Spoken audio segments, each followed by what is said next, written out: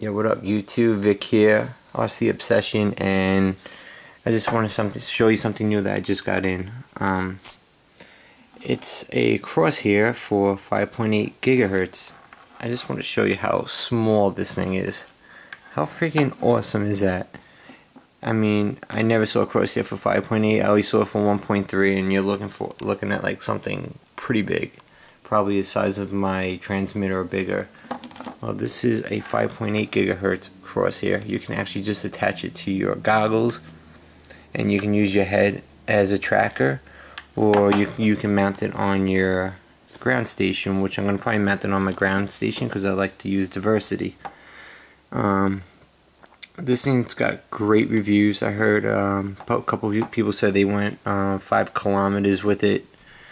Some said they went 4. So you can go pretty far with this crosshair antenna for 5.8.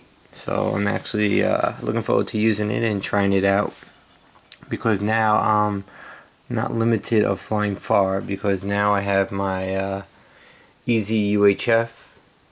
Got my tall antenna. Here it is. I got my Futaba 9 cap right here. People say it's the best to use for Easy UHF, so I ended up selling my DX8. I got this transmitter, and here's my Easy UHF transmitter.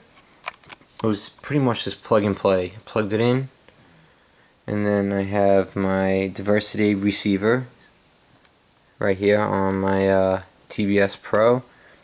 I actually tested it out yesterday. I tested out my Easy UHF, and I went the furthest I ever went before. I went exactly 1 mile, and I turned around because I was getting a little nervous, you know, and just testing out the system. And I'm just gonna take baby steps, so I was pretty excited to hit 1 mile yesterday. So but I haven't gotten this in. So when I got home from flying yesterday, this was in the mail. So I would have went a little further, but I didn't have it on me, so I was all excited. But that's really it. I just wanted to show you that. And a guy that I went flying with, he let me borrow his UHF transmitter antenna. This is the stock one, and this is a Nagoya.